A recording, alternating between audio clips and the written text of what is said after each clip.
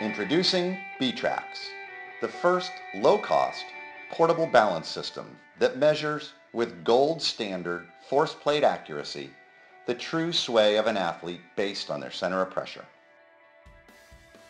Here's how BTrackS works.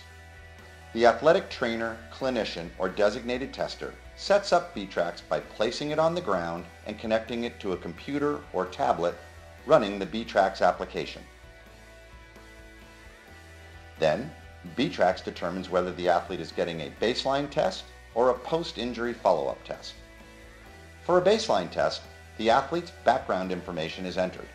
Then, the athlete stands on BTrackS and undergoes 3 balance trials, each taking 20 seconds. During each trial, the true body sway of the athlete, based on their changing center of pressure, is recorded by BTrackS.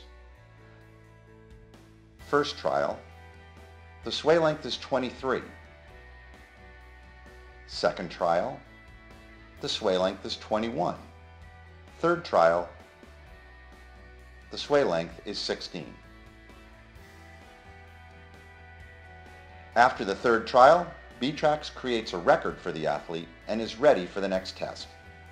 It only takes about 3 minutes for BTrackS to test an athlete. Following a concussion or injury, the athlete can be tested daily on BTrackS until they return to their baseline.